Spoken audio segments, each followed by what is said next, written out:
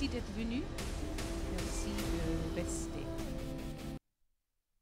Quel film, quelle femme, quelle histoire et quelle douleur. And this film is painful, not just because of the searing, unimaginable pain of Nadia and thousands like her, but it's also painful to watch. Because, ladies and gentlemen, it asks us an essential question, and perhaps it is the most important question of all to raise at the beginning of a human rights festival in Geneva.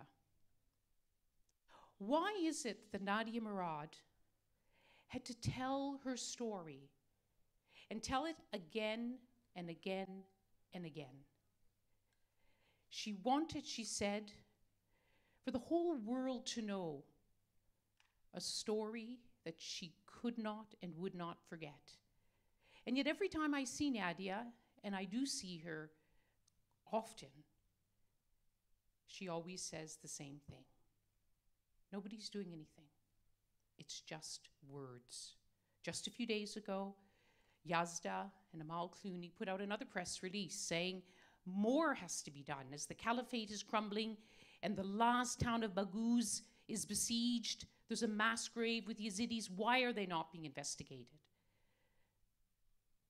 The film is entitled On Her Shoulders. But it wants to tell us, and this festival tells us, that she wants other shoulders. She wants all of our shoulders. And it's just not Nadia. As Murad Ismail told the refugees, the Yazidis in Greece, there's perhaps 1 million Yazidis, a total community of 1 million across the Middle East and beyond. 60 million refugees and 60 million stories. So what we want to do tonight in this panel discussion, and it's not just going to be us on stage, it's all of you who've come here tonight with your questions, with your concerns, and with the emotion of having seen a film like that, is to say, well, why does Nadia Murad have to live a life like this? What are the lessons we can draw from it, and how do we move from here?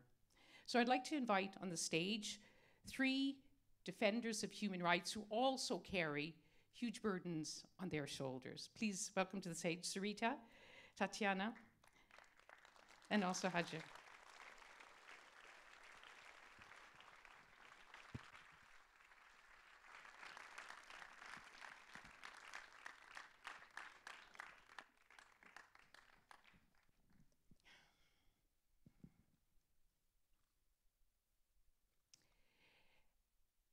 Let me introduce you to my 3 new friends. Sareta Ashraph, right next to me, is from Trinidad, all the way from Trinidad. Well, not really, actually. She came from Baghdad. But she's a citizen of the world. It was a hard film to watch. She's the former chief legal analyst who worked on the UN Commission of Inquiry into Syria. And she researched and drafted the report entitled They Came to Destroy, which is an investigation into the plight of the Yazidis. Thank you so much for being here. And she's now working, as I mentioned, in Baghdad. Tetiana joins us from Kiev. Tetiana Pechonchyk, she's the director of the Human Rights Information Center in Ukraine. So she helps to defend human rights activists. She helps to document human rights abuses in Ukraine, including in Crimea and also the region of Donbass. And she's a doer. She wants to get things done to improve human rights. And last but not least, someone who I've known from before, Hajer Sharief, who's the co-founder of Together We Build It, which is a Libyan organization dedicated to encouraging the political participation of women and young children. And she came all the way from Tripoli in Libya to be with us today. So give them a warm Geneva welcome.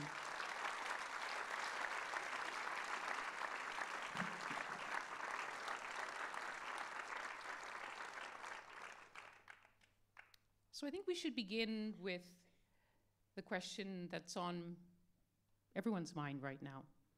Sareta, the film, your first reaction.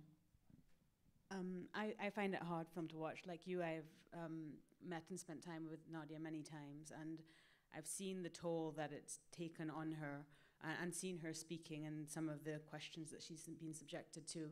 I think that, as we were speaking about earlier, in situations of genocide and in many situations of mass atrocity, women and girls are more likely to survive. In the case of Nadia's village in Kocho in Sinjar, when the village was emptied, it was the last village in Sinjar to be emptied by ISIS. And so it represents really the last destruction of the Yazidi community that was whole at that time. The men and boys were separated from women and girls, men and older boys, taken out of the school in groups and executed in places around the village. And it's estimated that maybe about 600 men and boys, no figures are conclusive as yet, were executed. So almost all of the Yazidi women and girls from the villages have lost all their male relatives, 18, 20, 22 male relatives, all wiped out, which for the Yazidi women in a culture which is very patriarchal has been quite difficult. So what happens is that the women who survived tend to become the voices and the faces of the mass atrocity in the case of Nadia Murad, of genocide. And that begins to take a toll. They're expected, as you see from Nadia Murad, to go out into the public again and again, often for Western audiences, in fact, to essentially bleed in public, to speak about the murder of their relatives, the violence against them. Often it focuses on the sexual violence. Nadia Murad, you'll see a lot of times she's described in the cases of being sexually enslaved. But of course, she speaks much more widely about a number of crimes. And so someone turns from being a victim and a survivor, and they become gradually, or they're termed gradually an activist. And then at some point, when people start seeing them again and again, they become almost a product. They become public property.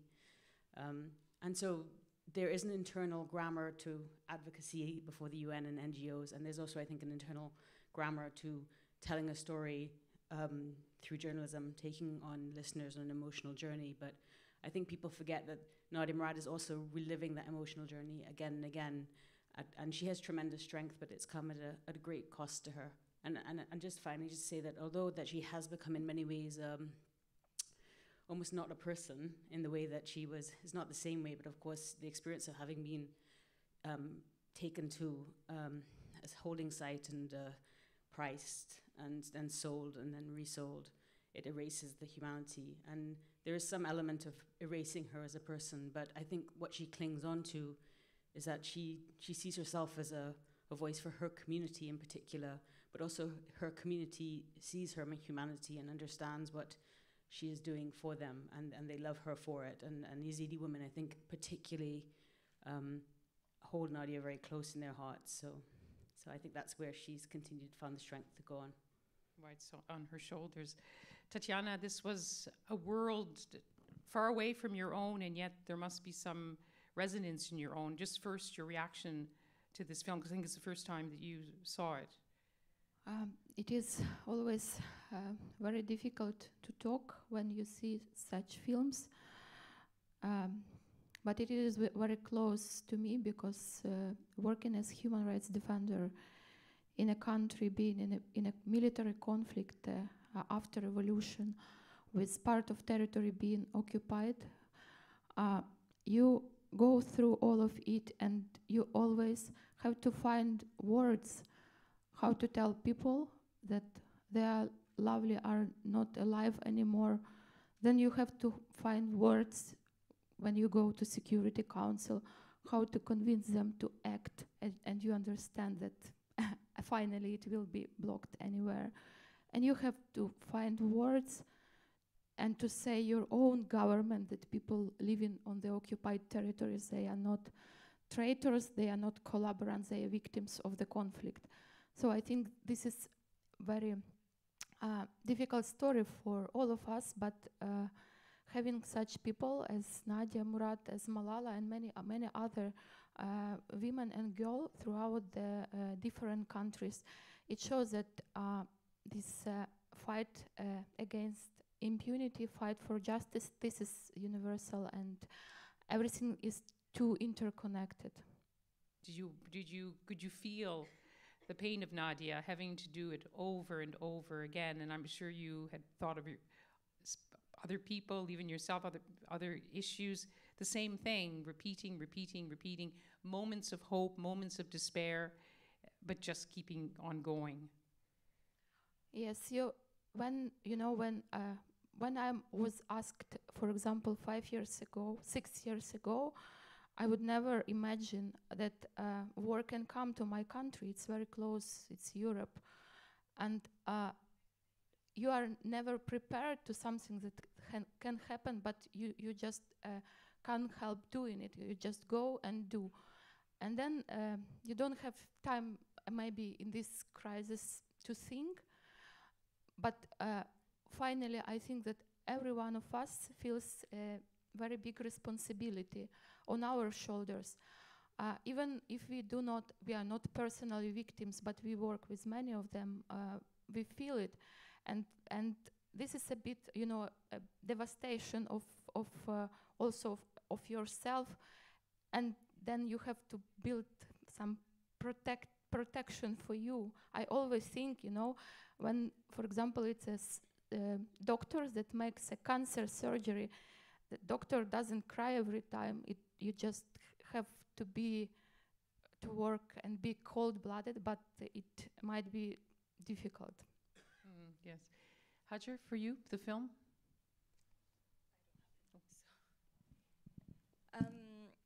I've actually watched the film before. I just watched it 2 days ago in my room, and I must say it felt completely different. And I would love to believe that it was like the energy in the room, or like the sensation that, everyone was feeling the same thing.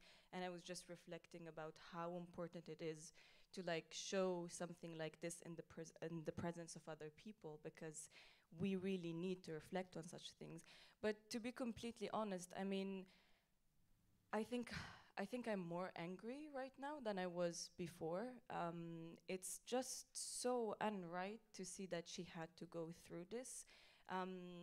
It's just weird, like the thought of it. It's weird, it's ironic that she's talking to people at the UN, she's talking to decision makers, she's talking to politicians, and she still has to convince them. I mean, I would understand if she's talking to the general public who has nothing to do with these things, then maybe, yes, she need to give details, she need to make it more relevant to the people. But to do this in platforms such as the UN and the parliament and other places, I just think it tells a lot about how wrong the system is.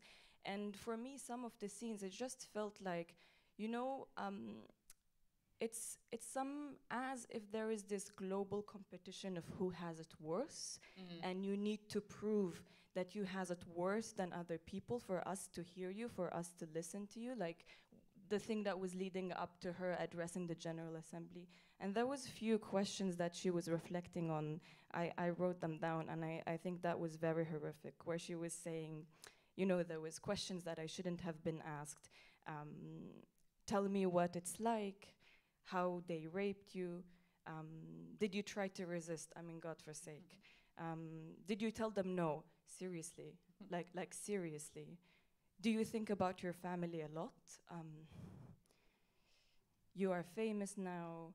It's as I said, I just feel more angrier right now, because like Nadia was very concrete. She was giving like substantial information, like she was saying, I want them to ask me how to respond, not how you felt. Do you think of your family? Did you say no? I mean, yeah. We talked before, and you were mentioning, you posed the question, do we have to always keep telling these stories? What about whatever it is, whether it's Libyan women or what's happening in Ukraine, or another Iraqi story? Shouldn't we just begin by saying, what are we going to do about it? Why do we need to keep the storytelling? And yet it's undeniable, on an evening like this, I'm sure not a single person in this room wasn't moved by this story, that it does have a power. I agree with you 100%, but as I said, I think the audience matters. If you have to tell the story to the general public, I do understand it, and it's very important because at the end of the day, these are global problems that needs everyone's solidarity. It's not only on the shoulders of politicians or decision makers, but I just feel it was very unjust that she had to go through this in such platforms, you know, because I assume if she's meeting with someone from the UN, that person should already know that it's wrong. That person doesn't need to know how extreme it was. He or she doesn't need to like feel the suffer, like just see her suffering in front of them for them to move, you know, for them to do something. As I said, I completely agree. The importance of telling a story is super powerful. And I mean, it was really great that we were here and we heard her story, but just think of how many times, like in these rooms with meetings of people, as I said, who assumingly they are experts in the field of human rights and all of these matters, you know. So like, why does she really need to convince them? Sareta, what do you think it is? Or I often say that we live in the best of times and the worst of times. We're living in a time where never has our architecture for tackling human rights been so good. We have human rights tribunals. We have international human rights law that's been codified. We have human rights defenders, both local and international. And yet we live in a time of so much impunity and so much injustice, which is like Nadia says, she will never ever really feel she is worth something until she sees them in court.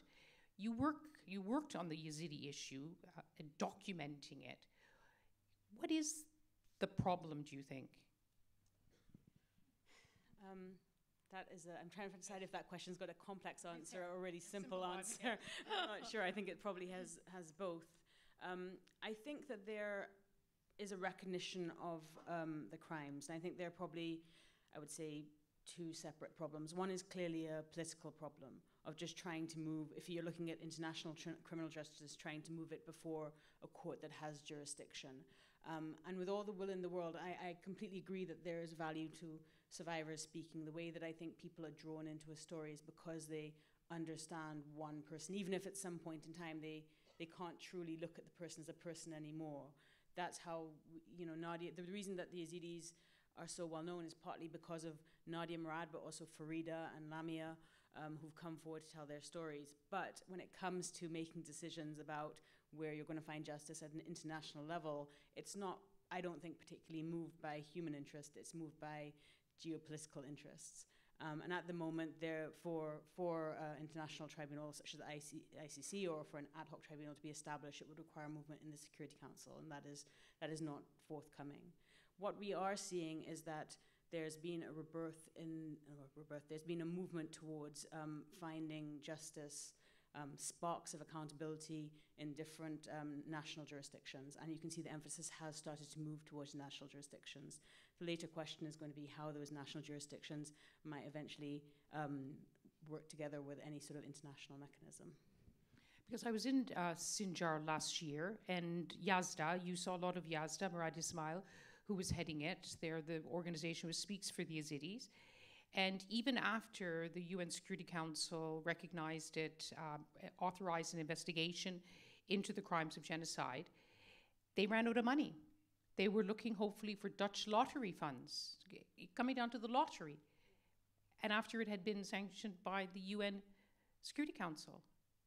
So if they're having trouble, what about, you know, every other human rights issue?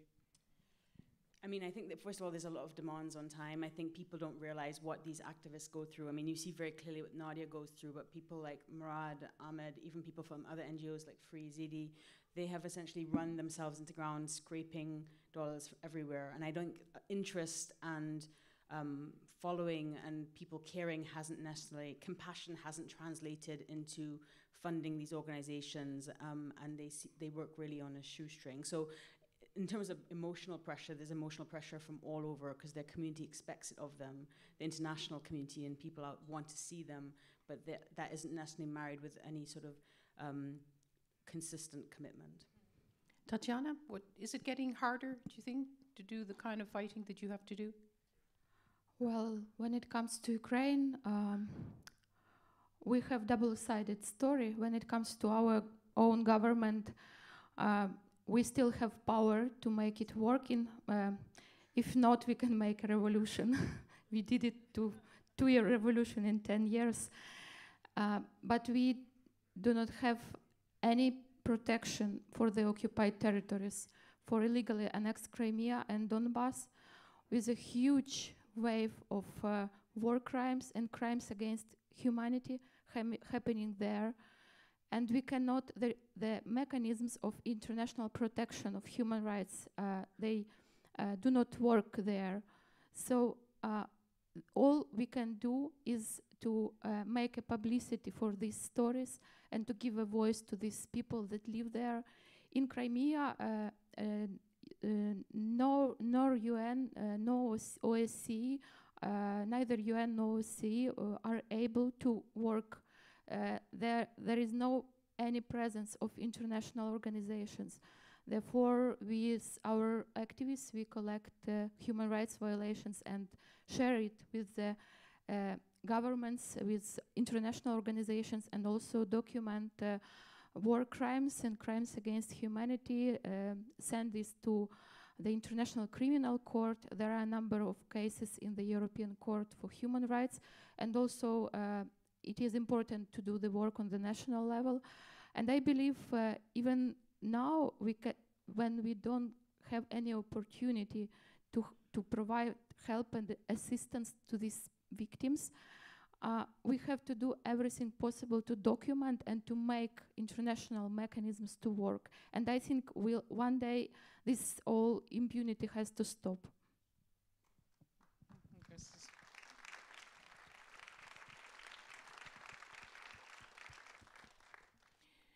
So Ukraine has the problem that they can't get permission for international organizations to come to work with Ukrainian organizations like your own. Hajer, you have a problem because for many international organizations, they feel it's too dangerous to go to Tripoli, where you live. But how important is it now? We saw with Nadia that she brought in Amal Clooney, which helped to make her own voice stronger and got more attention. Do you also think that that is a way forward? It is a time where the local communities are much stronger. They have their own voice. But does it help to get other stronger voices internationally, even if they can't be present for security reasons, that it amplifies it and actually works against some of the problems we've been discussing? Yeah, I mean, I think the matter is not only about bringing high-level international voices, it's really about the understanding of the international community that wherever they go, they need to have a local partner. They just need to work with local people.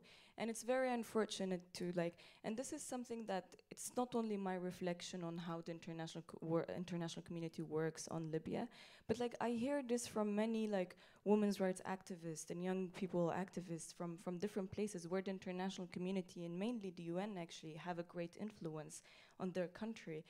That when the international community go to places, it's really sad that I have to say it this way, but it just feels as if they are doing us a favor. As a local person, every time I meet with someone from the international community, I really have to convince them. So I have this person who is a foreigner who's saying that they are coming to support rebuilding my own country, support the political transition, support the peace-building process. And yet, I have to convince this person of my value. I have to convince them of my value as a local person. I have to convince them of my value as a woman and as a young person. And I think that is a huge problem, because as much as the international community, the UN, the international organizations, and different international stakeholders says that, we believe in the partnership with local communities, we cannot do anything without local communities, but it doesn't seem that they have a systematic way to do it. I mean, there is all the Security Council resolutions, all the treaties, or, the meetings, the conferences, everything. When it comes to on paper, everything is there, but when it comes to really implementation, it doesn't seem to be systematic. And perhaps one way, a reason for that, because I don't think there is also a sense of accountability when it comes to how much the international community is forced to work with local communities. So as I said, it doesn't really forced to work. Sorry? Forced. They're forced. They don't recognize it. They don't recognize it. No, as I said, I mean, to be completely honest, and this is not something that I'm only saying. I was in a meeting 2 days ago in Finland, and it was about youth, peace, and security, and there was young people from South Sudan, there was people from Myanmar, and they were saying the exact same thing, that when it comes to international community's contribution in our countries, it feels as if it's a favor. I told you, it's like, every time I have to convince these people that, speak to local communities. With my organization, we do a lot of advocacy. This year, for 2019, we have 4 projects running. Every project have an element of advocacy. Believe me, more than 80% of this advocacy goes towards the international community, even more than our national decision makers. Because there is one fact that whether we recognize it or not, the international community contribution in these countries affects the power dynamics on ground, affects it directly. So like if the international community, for instance, is going to design a peace negotiation, it's the international community who invites people to the table. So if the international community will invite men, women, and young people, there is going to be men, women, young people. If they don't, then for example, I don't have any access for that. Other people don't have any access for that. And there's always the sense of romanticizing our work as local activists. You have this great story of like how you're doing amazing work, come and speak in this high-level meeting for 3 minutes and then leave. Seriously, I mean, even Nadia was saying, oh, I'm speaking for over 3 minutes. She's gonna cut off my speech. Because yeah, come and inspire us why we need to discuss your cause. But when we're going to discuss it politically or from an expert's perspective, that's gonna happen like somewhere else, because what do you really know about it, So the problem is that when we talk about locals, people contribution, it needs to be something systematic. It needs to be one of the elements,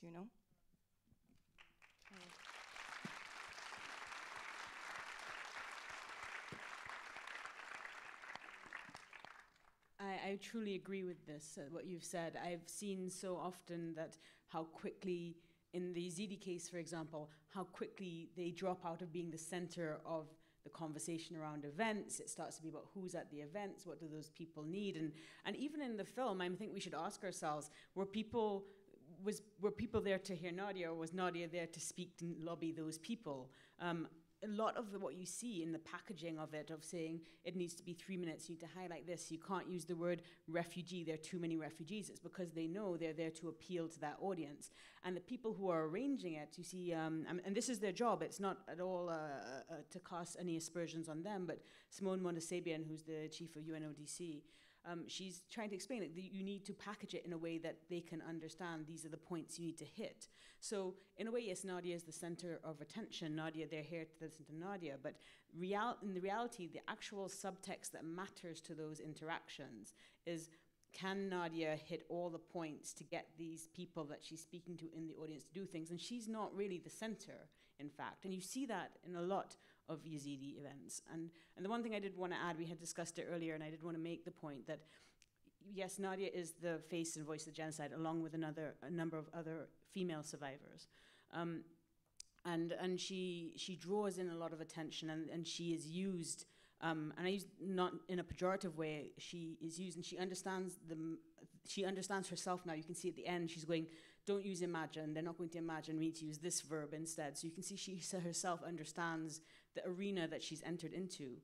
But when you talk about the conversations about what is accountability looking like, what is the future of Sinjar looking like, what are the politics of Iraq going to be to guarantee Yazidi security in Iraq, women are generally not part of those conversations. Those conversations that don't happen in rooms, that don't require 3-minute speeches, in which there are no cameras. Women are not in those meeting rooms. So there's, I think, a question which is both for the international community and also for the Yazidi community and other survivor communities as to how women are being utilized if they're not actually being given any real power. So they're not like the discussions which do exist about the rebuilding of Sinjar, although there's not much money given yet to rebuild Sinjar in those areas. But the women who suffered the most, and in fact so many men were killed, that in places like Kocho, it's only the women survivors who can... Mainly yes. women, and now the boys who were under 12 at the time survived, and they've gotten a bit older now. Yeah. But I mean, it will change. Nadia's now a little bit different after having won the Nobel Peace Prize, because she's become undeniable as a force. You can't now cut her out. So it requires her to be in the room. But that wasn't always true. And often the meetings that are very long, very boring, but boring meetings are actually where big decisions get made after a lot of time, a lot of coffee. They're not in those meetings. They're there to draw in crowds, to move the political needle. But when that needle is being moved and they're saying, well, what can we get in this situation, women are not generally present in those meetings. It's really quite shocking to hear this, because I think of the situation, for example, in Afghanistan, which grabbed the world's attention, and after the fall of the Taliban, there was more aid from so many countries around the world. And after 10 years, when it didn't quite work out, that Afghans were disappointed, the international community was disappointed, there was endless meetings, people around the table, all these heads of agencies, and then they would conclude after hours of discussions, we should have listened to Afghans more. And I would say, really? That's your conclusion? They said, yeah, I think we should listen to Afghans more. This was after a decade. So that was years ago. And to hear you saying that still the lesson is not being learned. Tetiana, for you, I mean, you're in an area, of course, with the shadow of Russia. Russia, of course, of occupation of Crimea. So the West, the big powers are interested in where you are. What is your observations of the engagement and how it helps and how it doesn't help? Two the most frequent words we have heard from the international community throughout these 5 last years were deeply concerned. Everyone was deeply concerned. And, there were numerous resolutions, recommendations, etc. But you have to face the country that doesn't follow any resolutions and recommendations. And this is good to tell the stories, and at least through these stories show people what is happening, but finally it all ends in numbers. And in Ukraine we have more than 10,000 people being killed in a conflict in Donbass, and they are still continue to be killed. Several days ago, another person was killed in shelling. But people don't know about it. When I talk to my friends and colleagues from other countries, they are surprised that we still have war in our country. We have 70 political prisoners on the territory of Russia and Crimea. We have more than 100 people being kept in captivity in Donbass.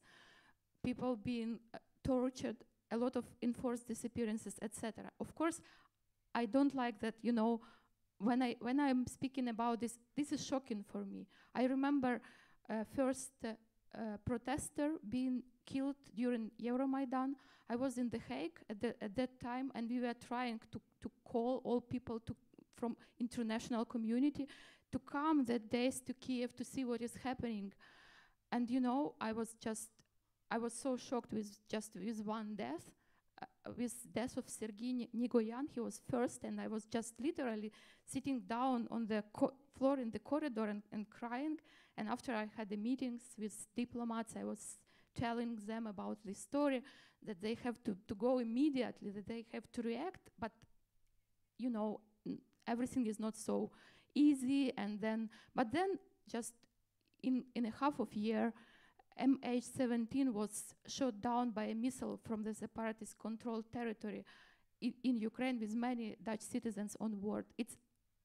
I'm trying to explain that it's all interconnected. You cannot just be aside, because once it will touch you personally.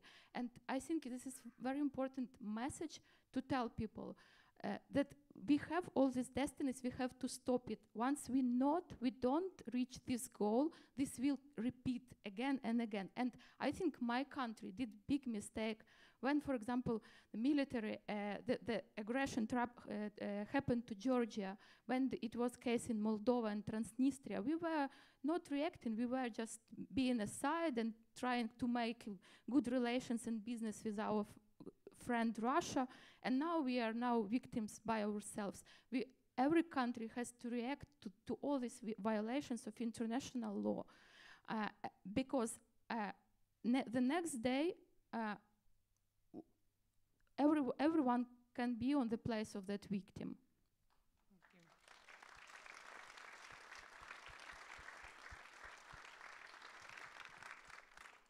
Yes, I mean, you underlined a fundamental point. We live in a world where, thanks to technology, the ease of travel, social media, we should be pulling closer together, but it seems we still keep pulling even further apart. I want to bring all of you into the conversation now, and we have some roving microphones, I understand, yes. Please raise your hand and say who you are, and if you have a comment or a question, not long, but...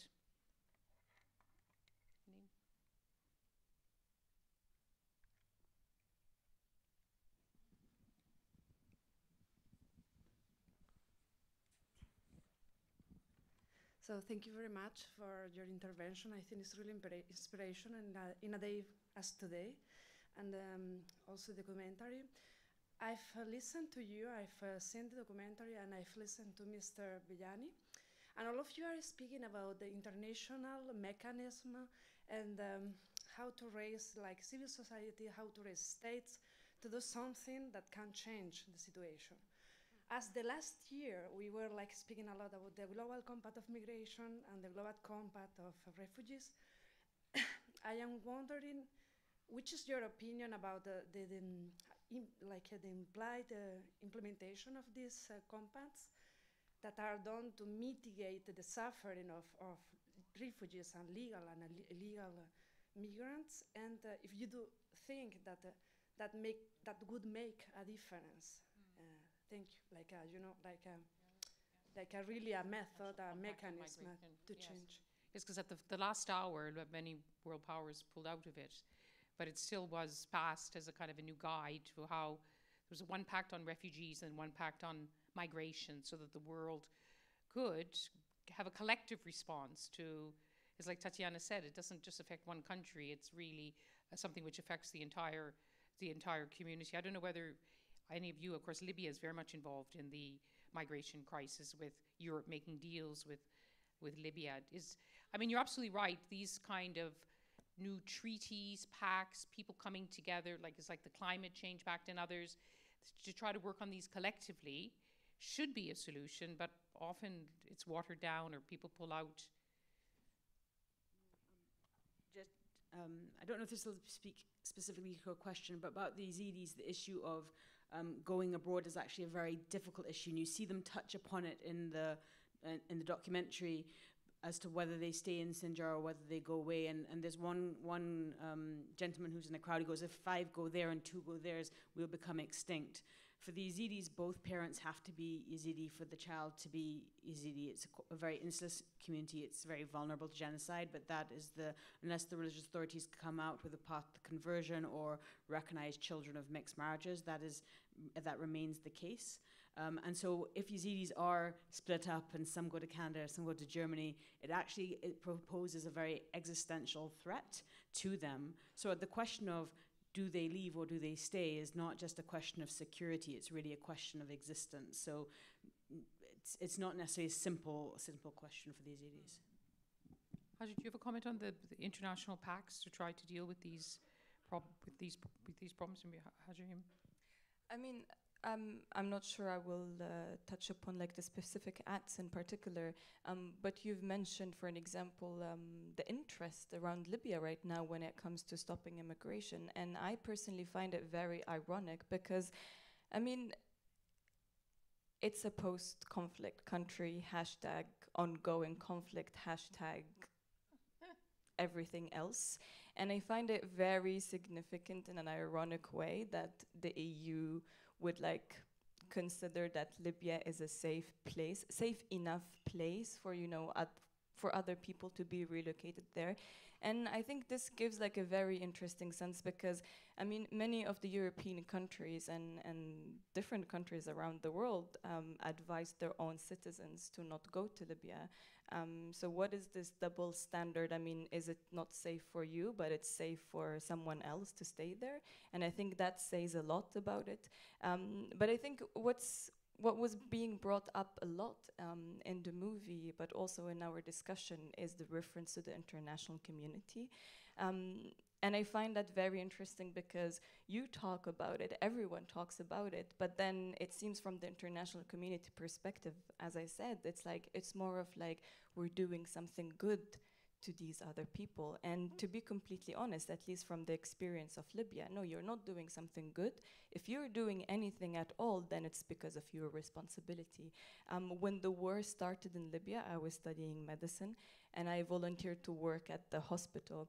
And it was very interesting to see that the first patient I met, it wasn't a young man injured in the battlefields as we saw in the media. It was an old man who was in a coma for a few months because he was injured from an airstrike on his way to the grocery store. And that man passed away a few days after I started. And his son, I remember it very clearly, he was in the room crying, saying, "What did we do to them?" And at that time I was like, them, who's them? And now I know what we're talking about because it's because of this interconnectivity. There is no Libyans and others anymore. There is no one nation and others. There is them, there is the international community. And if they're going to do anything, it's because of their responsibility to do something. It's not anymore, you know, the goodwill of the people to help other people, no. Thank you.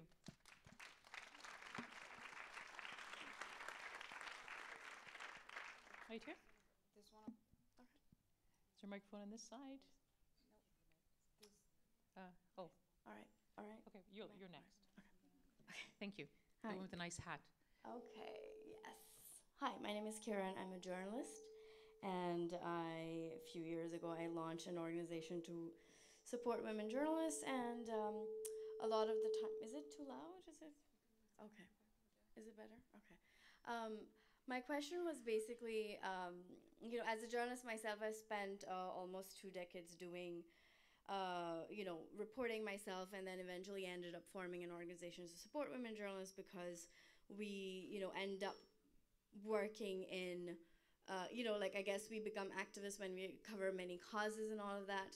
And I think a lot of the theme of what came up today was lack of there's a disengagement between resources and people who are doing the good work, activism, and people who are working on the ground for human rights and all of that, and then people who have the resources who can give those resources. So my question was, have you figured out, or you have ideas how to get those resources? Yes, there's a disconnect, but have you found a way to maneuver that, and if there's something that you can share about that, how to bring the resources to do the good work that you want to do in your countries or for human rights? I'm a former journalist by myself, and I remember that time very well. I covered a lot of stories that were connected to different human rights violations, unfair justice, torture cases. As we have a kind of freedom of speech in our country, it was possible to tell all of that, but we have a totally dysfunctional system of justice. And when I met people after that, after a year when I published a story, I think in a normal country, just publicizing it will cause some investigation and bringing perpetrators to responsibility, but it never happened. So one day I just took a banner and went to the general prosecutor's office and stand as an activist, and then I understand I'm not a journalist anymore. But I think that resource is a mobilization of the people. And this is the case for my country, where we, with the beginning of crisis, we've got a very big movement of volunteers. Many people who never ever participated in any kinds of social life or public activity, like school teachers or nurses or businessmen. I think it was cause of crisis, but we have now 1.5 million internally displaced persons who moved mainly from Donbass and partially from Crimea. And at the first year of the war, our army was totally also dysfunctional. It was destroyed by corruption through many decades, and we were like people united to protect, to even to provide food for our army, because we didn't have even good food first year. So I think, and this energy, it helps. And this is also a case for Crimea. This is interesting because during the first year of occupation, a lot of independent journalists, human rights defenders, a lot of my colleagues left Crimea, and there were civil society was totally destroyed there. But now people are getting used to live under the pressure, and we see the new grassroots of civil society. Some bloggers, citizen journalists that work in a situation when there is no professional journalist almost. Initiatives like Crimean Solidarity, Crimean Tatar movement that support not only Crimean Tatar families of political prisoners, but also others.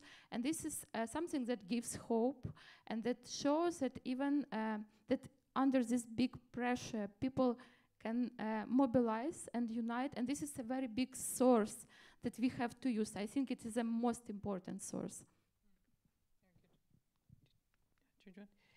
If there's any people who are Yazidi in the audience, I do encourage you if you'd like to ask a question. But there's a lady over here now. Yeah. Hi, and thank you for your presentation. I think it's very moving. So I'm sorry, my voice is trembling because I'm myself a refugee. I've been in Switzerland now for 25 years. And through my work, I was working as a humanitarian now for 20 years. I just come back from Cox's Bazar, when I've seen the women Rohingya suffering. Many of them have been raped. And now listen to your story. I've lived in Iraq for 2 years as well, and originally I'm from Kosovo.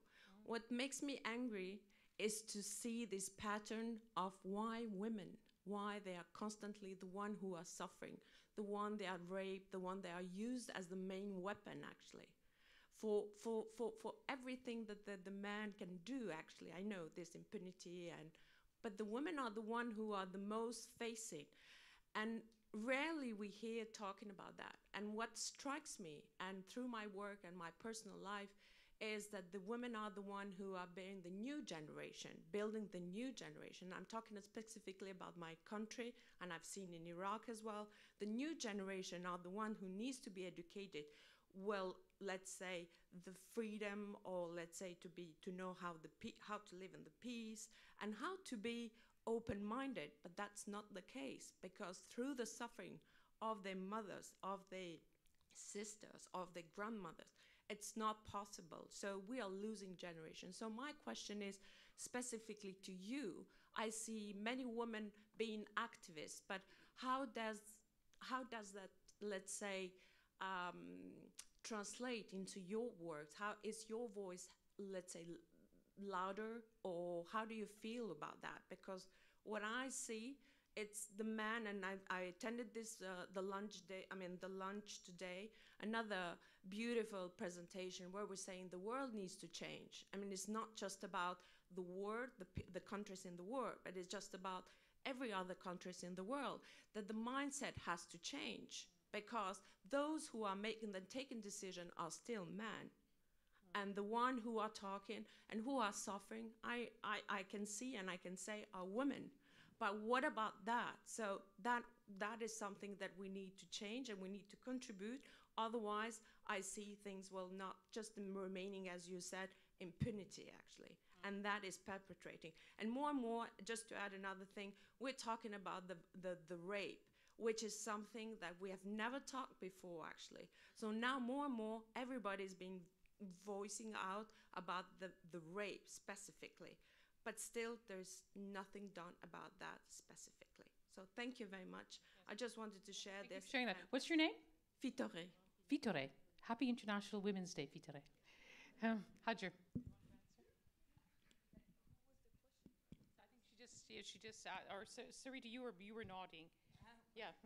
Yeah, I have a particular focus on the gendered commission and impact of crimes. And I think in many ways you're right. I mean, when perpetrators commit crimes, they often, the crimes are committed and directed towards women and men, boys and girls differently by reason of their gender. And that's done by design, because to attack a community, you leverage pre-existing structural inequalities, pre-existing prejudices, and you can see that in both you can see that it's a part of the design. And so you see women, because men are more likely to be targeted as killings, and there's lots of reasons for that, including to send a message of dominance to the other community, but women and girls tend to be, and this is not universally true, of course, because there are men who also suffer non-killing crimes, including sexual violence.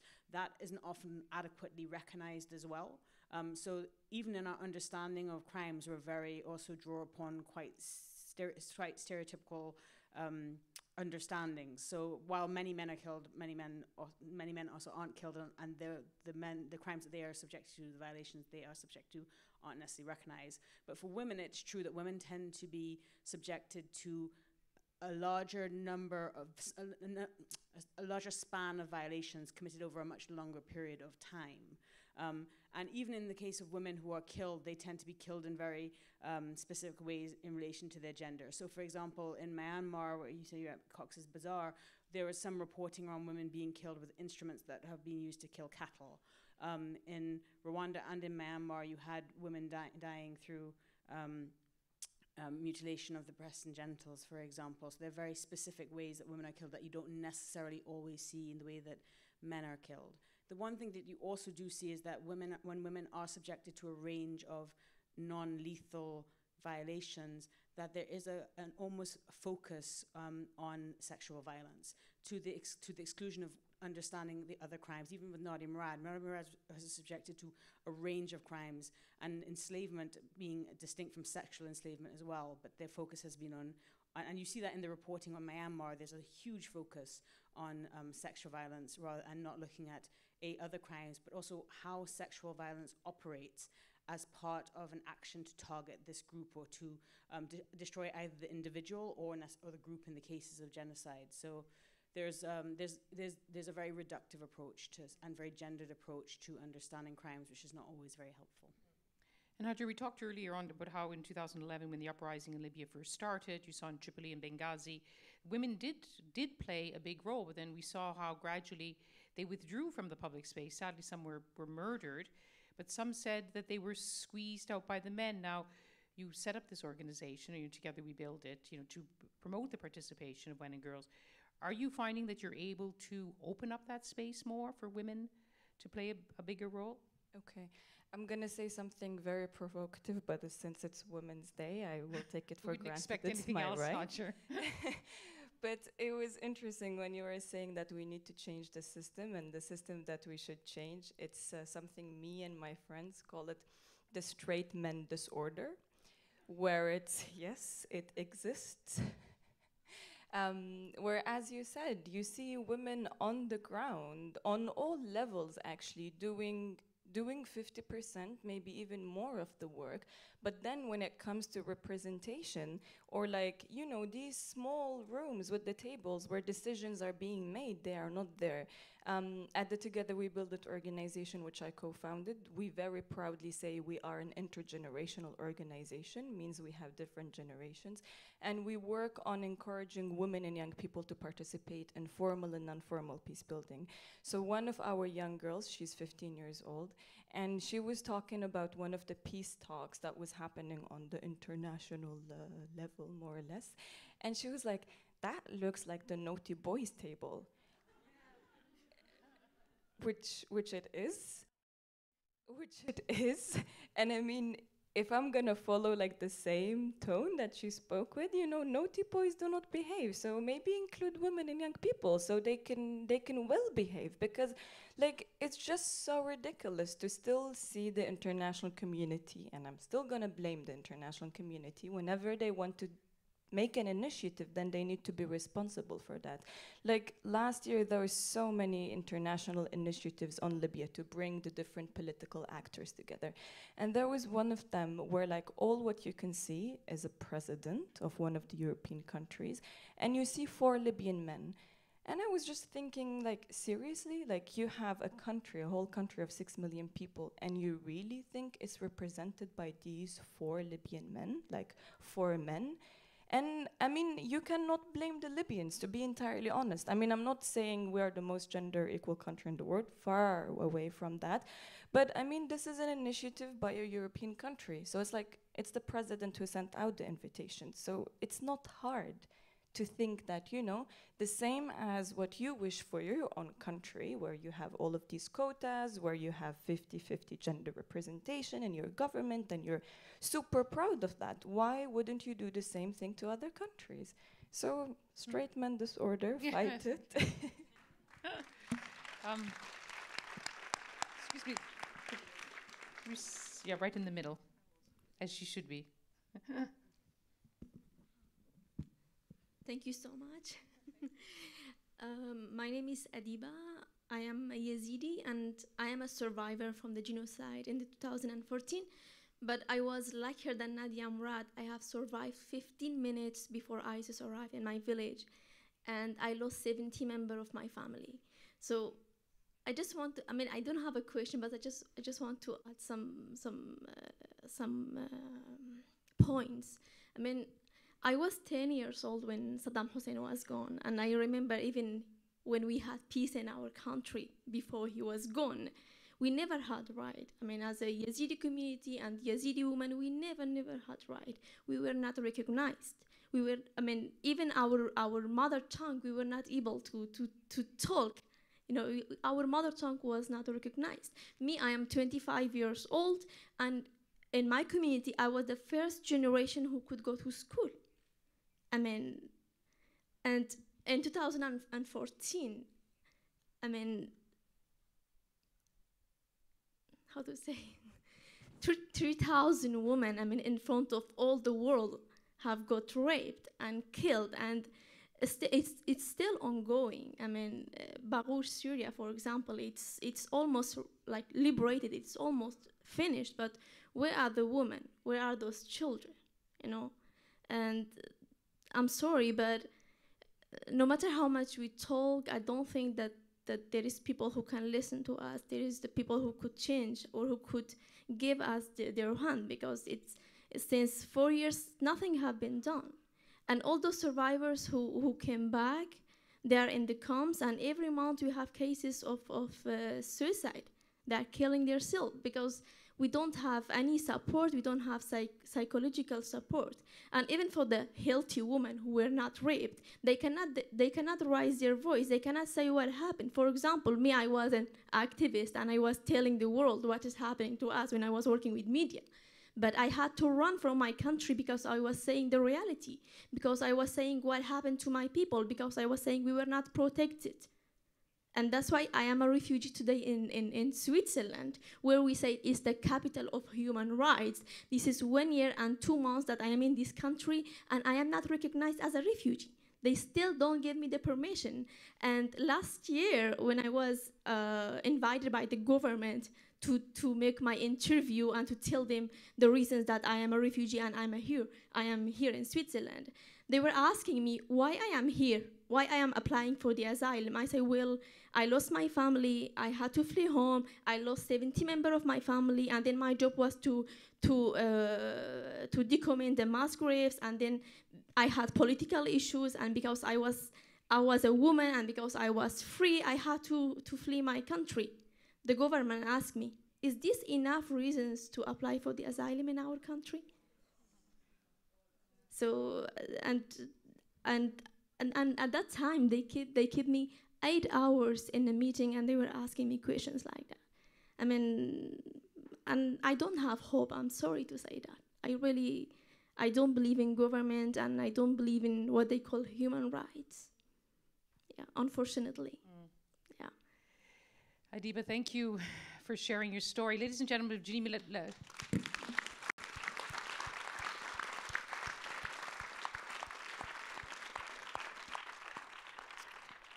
But a human rights festival should not be without hope. So let me introduce you to 25-year-old Adiba, who I had the pleasure of meeting here in Geneva a few months ago. And if I did remember your story right, and it's an unforgettable story, she's never had a day of formal schooling in her life. She was not allowed to be schooled because she was considered stateless as a child. So deprived of going to school, Adiba taught herself at home through primary school, through high school, but then never had a day of formal schooling. Adiba is now a student at the University of Geneva, and she is also a fellow of one of your leading security think tanks. So I give you Adiba.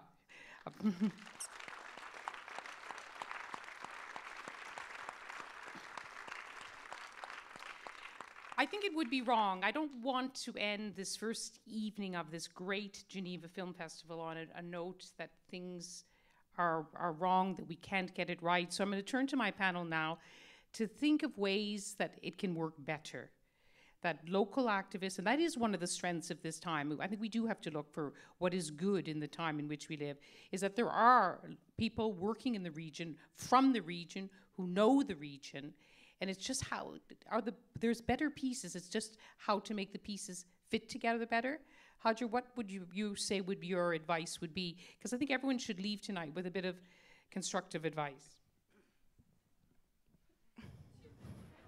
Be nice. They're from Geneva, really. Yeah, you really do have good chocolate, so I'll give you that.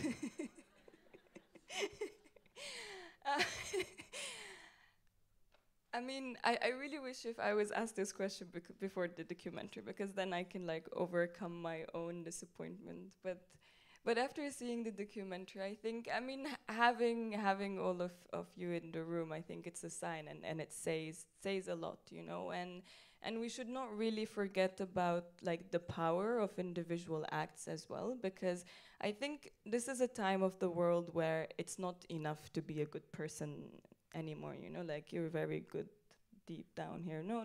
It's the time to be actively good, and actively good through politics, actively good through doing anything.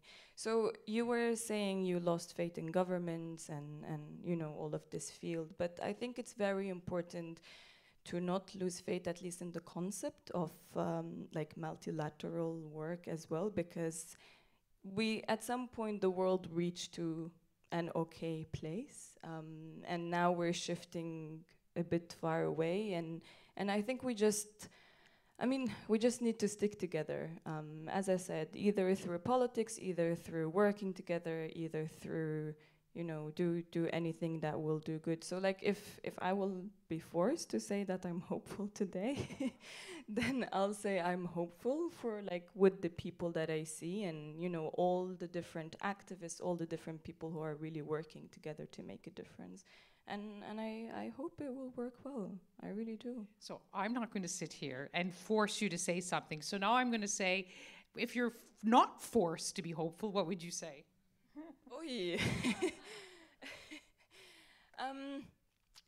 I mean, you know, I had a really good friend of mine who was an activist. His name Tawfiq Ben Saud. You know a lot about Libya, most probably you've heard of his name. He was actually assassinated in 2014. He was from Benghazi, a city in the east. And I remember in 2014, there was like a war taking place in Tripoli and a war taking place in Benghazi. And one day he called me because he wanted to ask me like to write a joint article with him about the importance of the role of women and young people in peace building. And I remember I was telling him on the phone while hearing like backlashes in the background. And I said, Tawfiq, I mean, let's be honest, what would an article do? And he said, you know, Hajer, civic work should never stop, only the war should stop.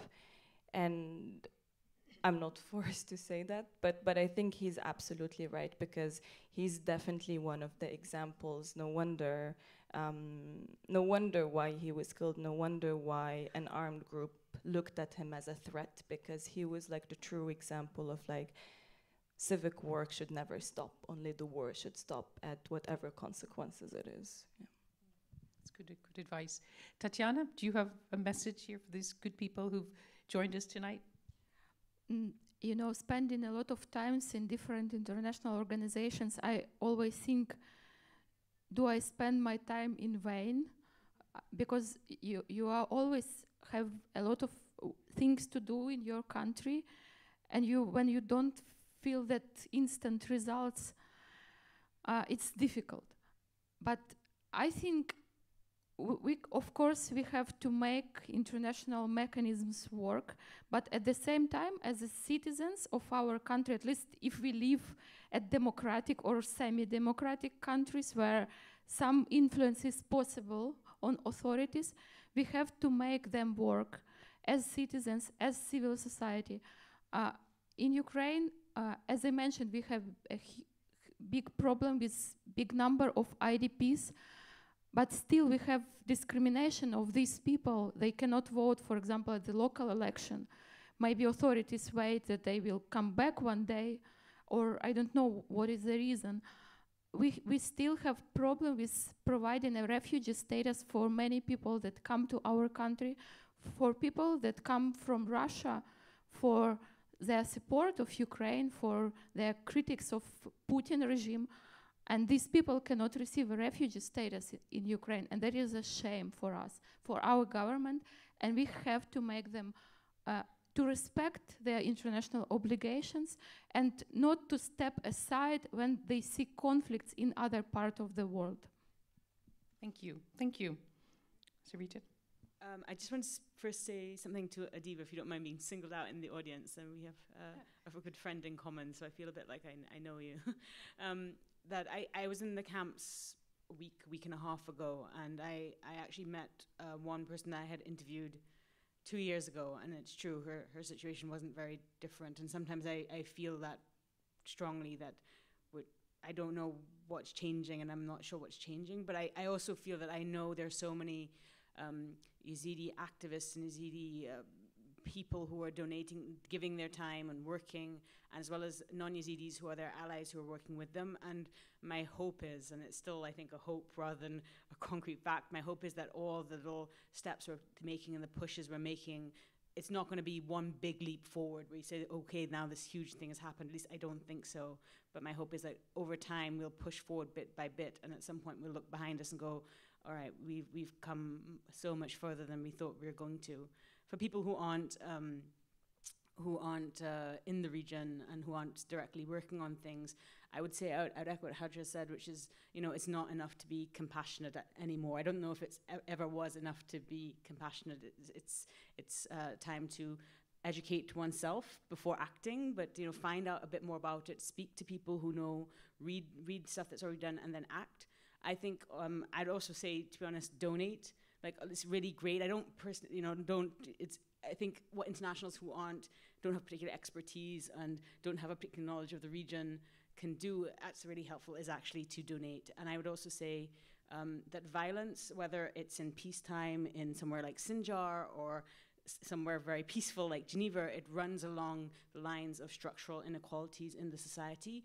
That's why you see these Yazidis being targeted. These Yazidis are ethno-religious minority. They have always been stigmatized and marginalized. They have been vectors. They have had violence waged against them in peacetime and wartime in Iraq. And that's, I think, also true in every society where there are marginalized individuals, whether it's LGBT community, women, the disabled. Violence courses towards them, and it's heightened in times of instability. So I would encourage people to actually get involved in their own place on a local level, because my view is that if you start being political and you start taking action, that starts to spread in different parts of your life, and it also enables you to have skills and understanding that you can use when you're looking at contexts which are not your own. Thank you.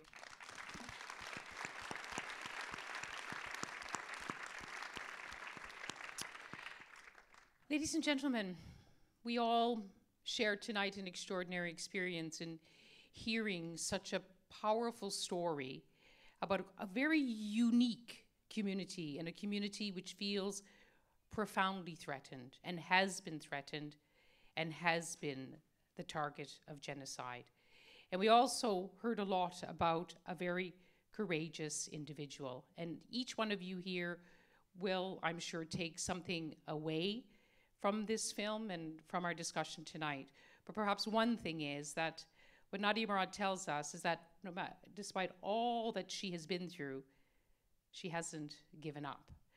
So whatever you do, however big or small, don't give up. And please thank our guests. Tetiana, Sareta, and Hajer.